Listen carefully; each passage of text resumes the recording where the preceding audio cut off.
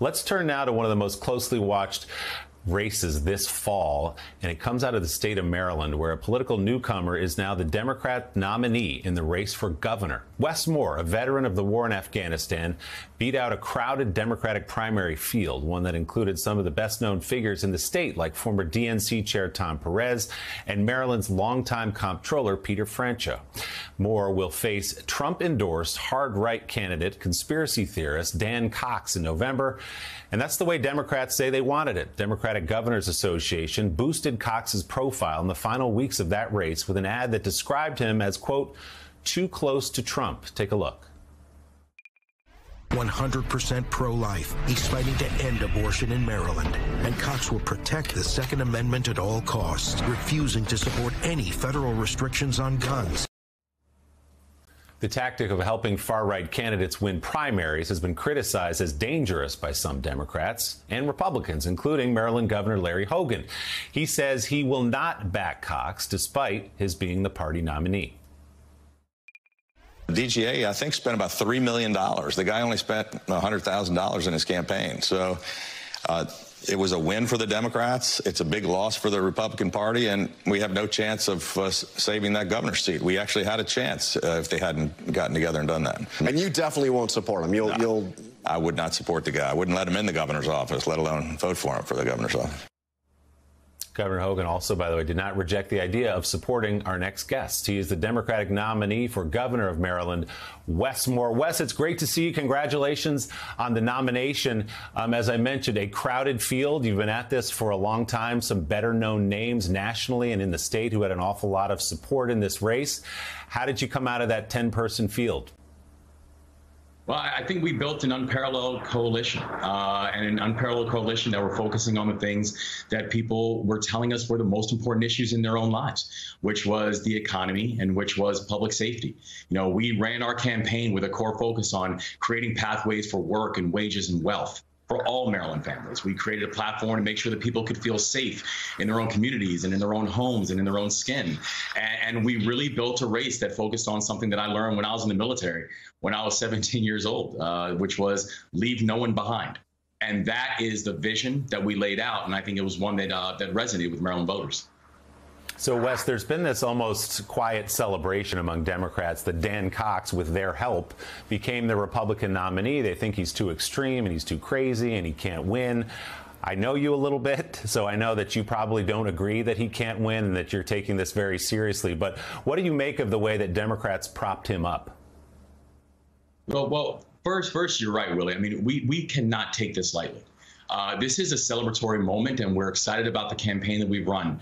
But this is also very sobering.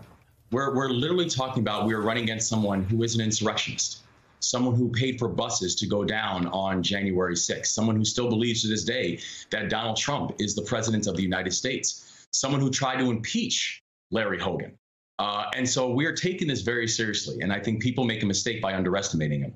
I think the other thing, though, is the idea that he won because of an ad that was pulled together. I think is also a bit short-sighted, because first of all, the ad that the DGA ran, which was describing Dan Cox, was accurate and it was true.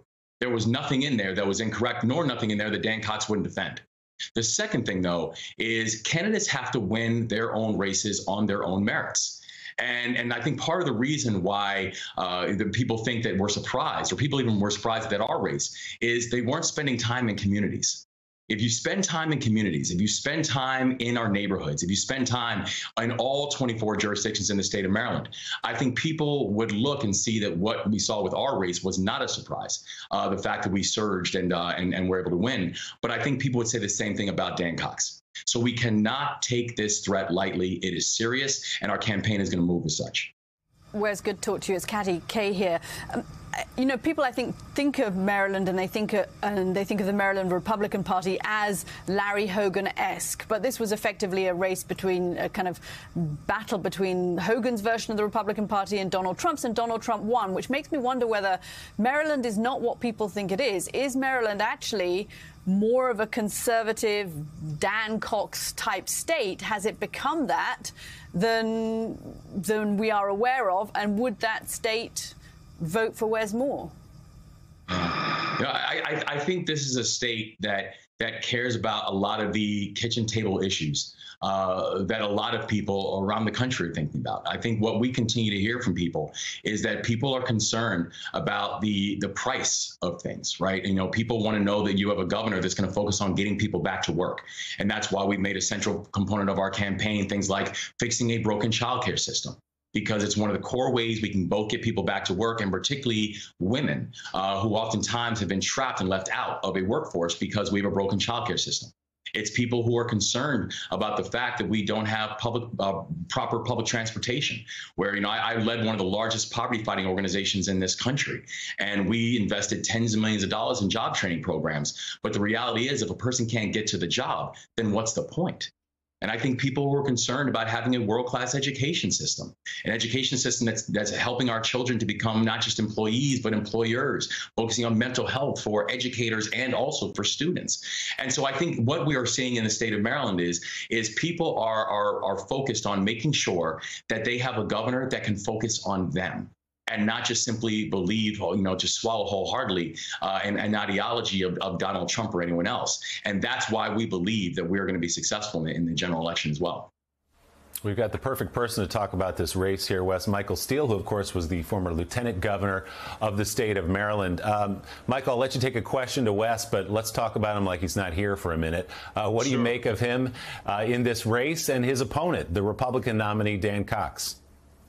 I think it's going to be a fascinating race. I've known Wes for a long time.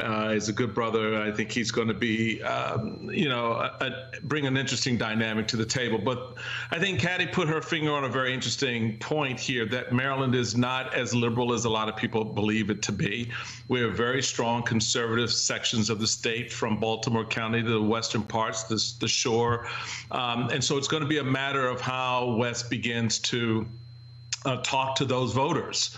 Baltimore County is a big play. Montgomery County, yes, liberal bastion, but there's some conservative threads, particularly on the fiscal front. So the question for Wes would be, you've got a fairly aggressive agenda. You have big plans, but the federal payments are not going to be there from COVID, so you're losing substantial income there. You've got a very progressive legislature that wants to spend to high heaven. One of the big battles that Larry Hogan and the comptroller Peter Franchot had to battle up against. How do you juxtapose your agenda against an overzealous legislature that thinks, oh, now we've got a Democrat, we've been out of power for 8 years, here's the laundry list of things that we want to do, from raising taxes to spending for programs as the state's economy begins to contract because of inflation, because of rising prices. Yes, wages are going up, but not at the same rate.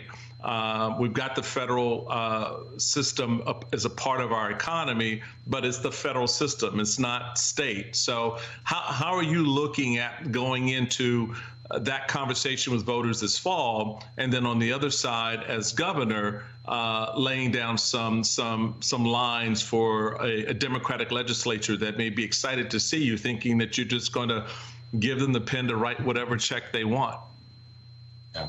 No, thanks, Michael. It was great seeing you. And I tell you, I think about the way we campaign in the primary, and there's gonna be no difference in the way we campaign in the general. And there were people who were saying, even during the primary, and where we were campaigning all over the state, even a lot of places, that there weren't a lot of Democrats.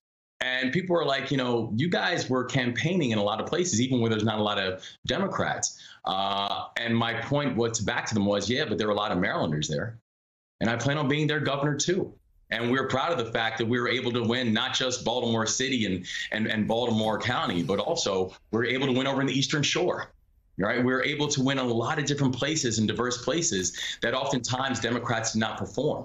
And when we were having conversations with people, I remember having conversations with a group of small business owners in Dundalk. And as you know, Michael, there's not a whole lot of Democrats in Dundalk. And I was giving them my plan for small businesses, about how we want to have economic growth, how we want to recruit and retain. And one of them stopped me and they said, listen, I love what you're saying, but I'm on the other side. And I said, what does that mean? And he said, it just means I'm a Republican. And I said to him, do you know a question I never once asked my soldiers when I was leading paratroopers in Afghanistan? What's your political party? Never asked that question. You know what I never asked questions when I ran a successful small business in Maryland? You know, how did you vote in the last election? It wasn't something that got brought up. And so you're absolutely right. People are focused on their economic stability in this situation. And I think that we have come up with not just the most practical, but really aggressive policies on how to create work and wages and wealth, creating a service year option for every single high school graduate, making sure that we're having job training and job placement, and also investing heavily in apprenticeship programs and trade programs, getting people back to work with fair wages. And I think that's the thing that's resonating. And honestly, it's the thing that I think that people are going to care about most inside of a general election as well.